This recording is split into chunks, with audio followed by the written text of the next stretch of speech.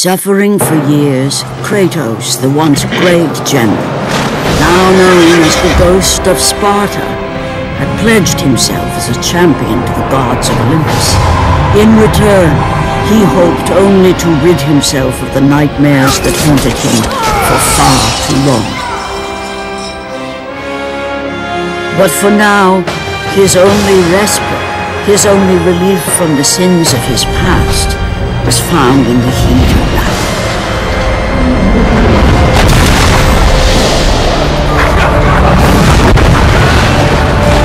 And on this day, Kratos had been called upon by the gods to confront an unthinkable evil, unleashed on the city of Attica by the invading Persian army. Hey there guys, and welcome to the new LP, God of War, Chains of Olympus. The 2008 PSP game and prequel to the original God of War. And it just came out on PS3 as part of the God of War Collection Volume 2. So that's what I'm playing it on. And yeah, basic stuff. But anyways, I'm sure there's gonna be quite a few of you who are happy that Kratos is finally back on my channel, because it hasn't been the same without him. Anyway, what you doing, boat? Shooting flaming arrows? Also, this entire battle kinda reminds me of 300. You know, with the whole Persians attacking thing.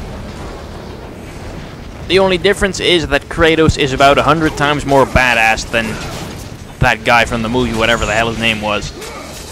The This is Sparta guy. I mean, Kratos is he shouts much cooler things. Trust me, over the course of this game, he will have some pretty damn hilarious dialogue. Anyway, just go and bust open some crates to get some red orbs, because we all know those are super important for upgrading my weapons. And, okay, pull down to fire the ballista. Hey, boat, guess what? Right back at you, bitch. Kabam! Blew him right down the middle. Perfect. And, oh, that's convenient. Hole in the roof. Fine, we'll go down then. And jump. Man overboard. Ah, we're getting trophies already? Oh well. Whack the people in here. But how did they get in here? The door's closed. The hole in the ceiling wasn't there. Maybe the window. I don't know. Let's get out of here anyway. Come on. Whoa! Jesus. Cyclops with a huge-ass battering ram? I don't think so, because Kratos is freaking stronger than... Whoa!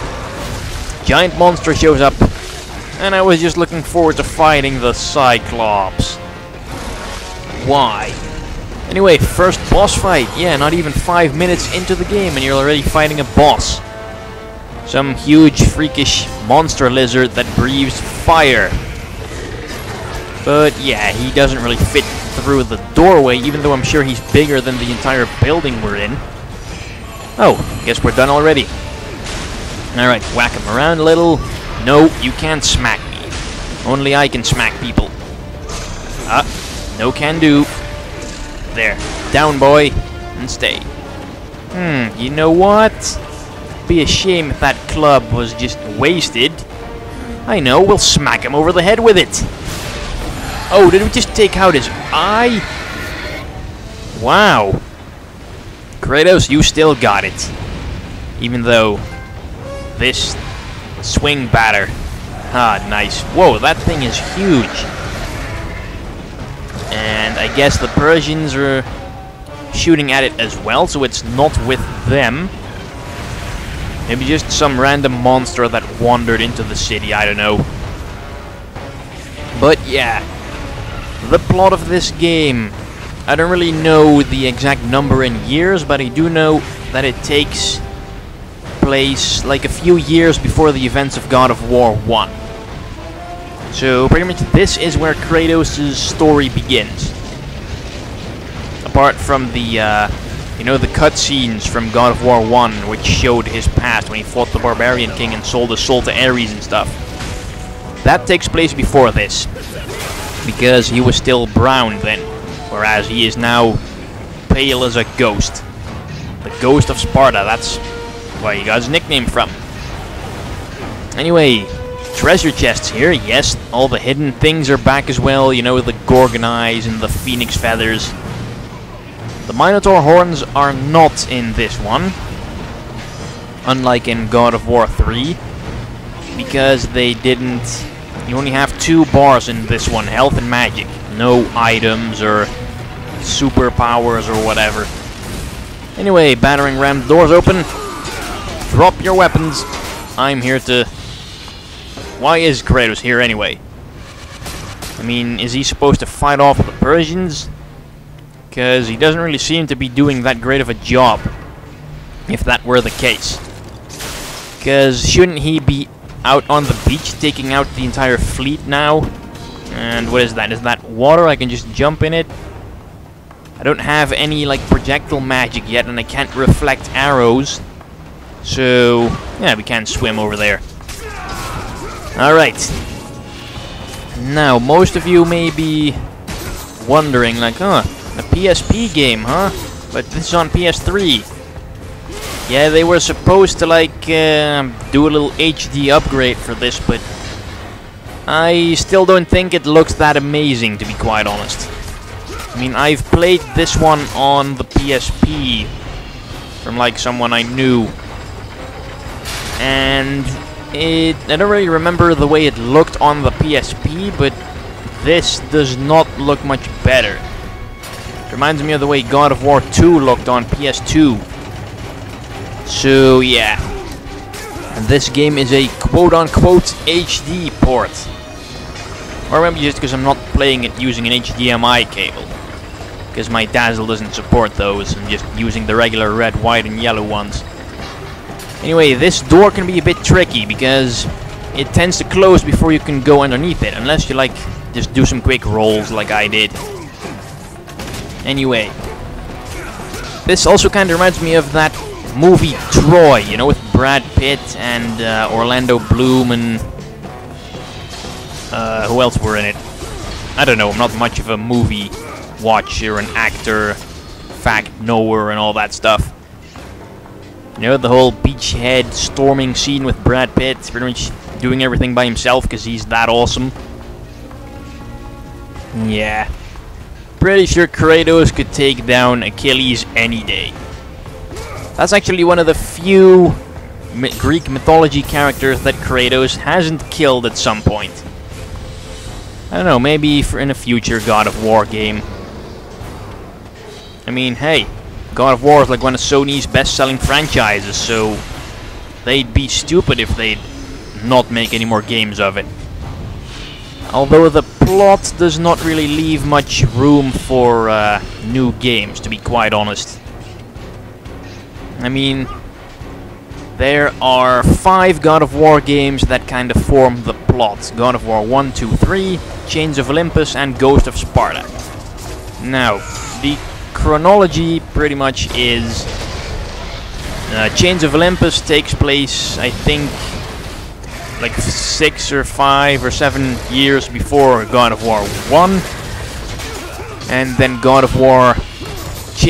God of War Ghost of Sparta takes place pretty much instantly after, or just a very short period of time after God of War 1. And then God of War 2, well, it's not really stated how much time there is between Ghost of Sparta and God of War 2. So that could be anything, though again I don't think it's that long. And God of War 3 pretty much begins where God of War 2 ends. So, all beam walks completed. Please let it be so.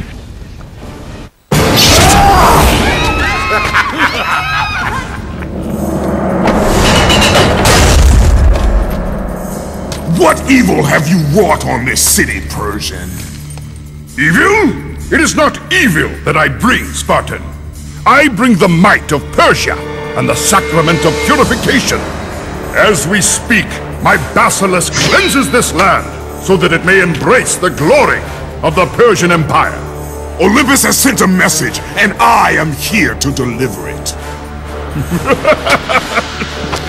Then you are just a messenger.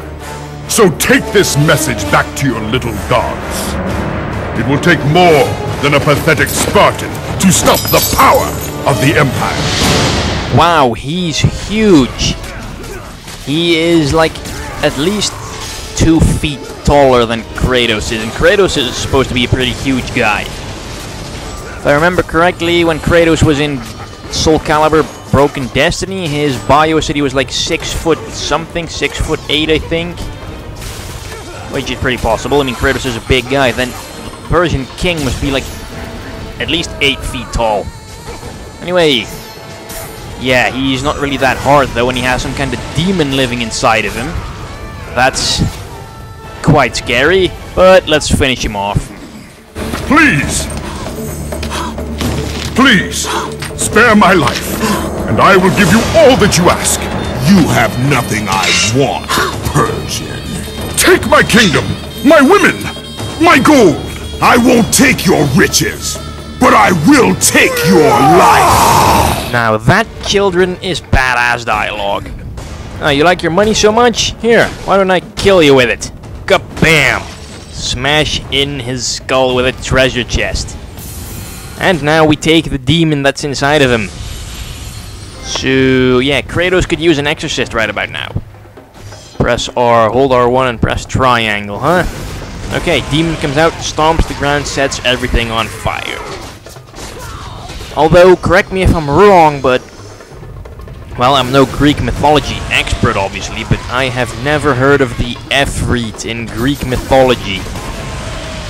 I'm pretty sure that's not from the Greek mythological tales. Anyone run a little background check on that for me? Hello? Oh yeah, censoring. Crap. Have to do this shit again. Anyway, as like any God of War game, Chains of Olympus has a sex minigame. And this one is pretty damn early in the game, actually. Alright, watch the candle wiggle. Oh, dude, Kratos, not cool. You having trouble there, Kratos? It's not working for you? Ah, don't worry, man, we all have that sometimes. You know, they have pills for that. Although I don't think they existed back in ancient Greece. Dude, you fail at it twice? What are you, gay? Nah, Kratos ain't gay, he's the manliest man there is. Although he does wear a skirt. Ah, dude, Kratos. Yeah, I know I suck at the control stick inputs. Don't worry. Alright, going better. He's finally able to maintain it. Ah, gross. Ooh, he's really going at it. L1 plus R1. Damn, dude, watch out with the candle. It could fall over and set the whole place on fire. Oh, okay, it's out now. Yay, no more censoring. Yes, it's necessary. I can't show you boobs. Ah, 2 girls, 1 Spartan. That is priceless. Whoever came up with that trophy name deserves a frickin' medal. Kick the ladders down to prevent enemies from spawning. Hey, the basilisk is back. So apparently that thing is the Persian king's pet. Exactly how do you control something like that? Seems to me you just release it somewhere and then stay the hell out of its way. Anyway, upgrade the blades. Big spender. Yeah, you get that one for just upgrading any weapon to just like upgrade it by 1 level. So not really much. Let's see, there's a ballista here that we can turn, and he's not really moving from that roof, so guess what we need to do? Oh, wait, why is it turning back? That's weird. Okay, there we go. Now it's locked into place. I hadn't pushed it all the way. Anyway, eat this, sucker. In your other eye. Or in his neck. Man, I was aiming for his eye. Oh well, he's gone now. So I guess we'll have to chase after him again. I must say, compared to some of the other like beginning bosses in God of War games, the Basilisk is kind of underwhelming. Like compared to, say, the Hydra from God of War 1. Oh well, it is a PSP game after all. I mean, obviously it's not going to have the same technical power as the PlayStation 2, because it's only the PSP and Phoenix Feather. Anyways, I'd say that's about it for episode 1. We killed a king, we fucked some twins, and I'll be signing off now, so stay tuned for the next part of God of War.